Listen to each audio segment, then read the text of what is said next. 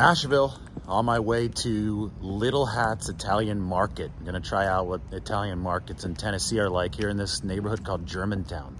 Seems a little hipster. Could be good anyway. Tomorrow, driving to Indianapolis. Gonna go through Louisville, 4.5 hours up I-65. If you got a spot in between Nashville and Indianapolis, let me know. We'll stop there. We'll do a video from there. Should be an interesting drive, especially at this time of the year, given the weather around the country. It's actually warmer here than it is in California, thank God. First ever NFL Combine where it's going to be warmer in Indianapolis than it is in California. So I'm definitely looking forward to that. Anyway, your Saturday update. Trey Lance has resumed throwing.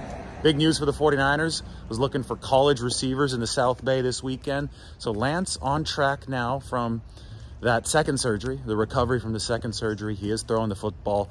Also supposed to be fully running this week. Not fully cleared. That's going to be a little bit longer for Trey Lance, but he's the closest to health out of any 49ers quarterback right now that's under contract for the 2023 season. Obviously, it's a group that includes only Lance and Brock Purdy, but we're still waiting to see when Brock Purdy's surgery will be. And, you know, that's a question that John Lynch is going to answer at the Combine this week. So excited for that, excited for Indy, excited for the drive up. That's your 49ers update on Saturday.